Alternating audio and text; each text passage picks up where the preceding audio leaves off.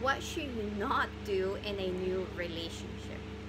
So the number one thing that we normally do in a new relationship when we meet a new guy is that we overgive and we overdo for him, okay? And then when he doesn't act the way we expect him to, then we become very disappointed, very frustrated, and very angry.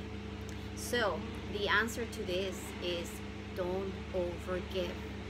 Don't overdo for him, especially in the beginning. You know, set your boundaries and stay within your boundaries. Respect your boundaries, honor your boundaries. And then, you know, whatever happens, you're gonna be in this overflow of love.